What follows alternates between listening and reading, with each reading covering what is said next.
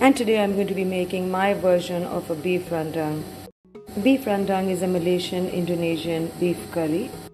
For a beef rendang, you need to take 500 grams of boneless beef and cut it into bite-sized pieces just like that. These are the spices that I'm going to be using today. The first thing I'm going to do is blend spices that are going to be sauteed in oil. I'm going to be blending 1 onion, an inch long ginger piece, 4 to 5 cloves of garlic, 6 pieces of de-seeded dried red chilli balls, a 2-inch piece of lemongrass that I've chopped up into small pieces right there, and 6 lime leaves.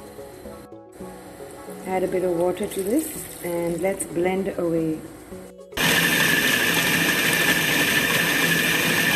And that has been blended roughly. You don't have to pulverize it. This is good enough for a paste for rendang. In the meantime, I've taken a wok and I've added vegetable oil and 1 tablespoon of sesame oil. I've mixed that, and in a plate I have set aside 1 star anise, 2 cardamoms, 2-3 cloves and 2 sticks of cinnamon. I'm going to be sauteing that in this oil. As soon as that starts leaving a lovely smell, I shall be adding in this paste. And that's starting to smell really good. I'm going to be adding the masala.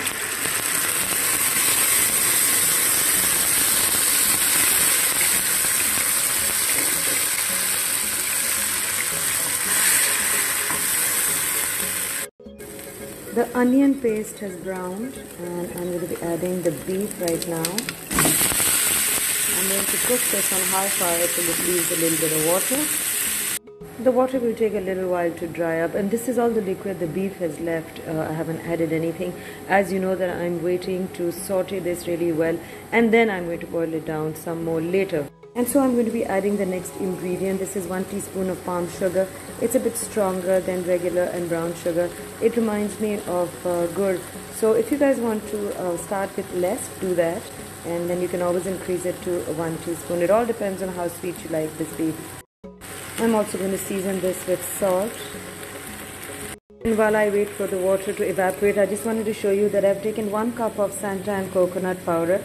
And that's 1 cup, and I'm going to be adding tamarind water to this. Basically what I did was I took that much amount of tamarind pulp and I boiled half a mug of water, added that and waited for it to cool. What I'm going to do is I'm going to put this through a sieve. Mix that well, and the beef is fried nicely. There was no liquid left in that. I've added the coconut and the tamarind paste. I'm going to stir this well, let it boil, and then I shall tell you what to do next. I'm adding 1 tomato in for color. Now I don't see any other Malaysians do that in their recipes, so this is something you may want to skip completely. To the beef mixture. And I'm going to cover this and cook this on slow fire for at least 15 to 20 minutes. I have a feeling the beef is nearly done anyway. This is smelling really good. Now I have to cook this a bit more. So what I've done is the bowl that I've mixed the tamarind and the coconut powder in, I just added some more boiling water to that so as to not waste anything. I'm going to be adding this. I've lifted the lid and I've dried up the liquid. I've added 3 or 4 green chillies. I'm just going to be garnishing this with a little bit of cut up coriander, and this is more or less ready, guys. So it was quite an easy recipe. I hope you make this beef rendang soon.